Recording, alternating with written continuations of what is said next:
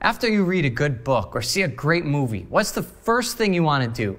Share it with someone you love. It's human nature. When a person discovers something that is life-changing, he'll want to share it with others.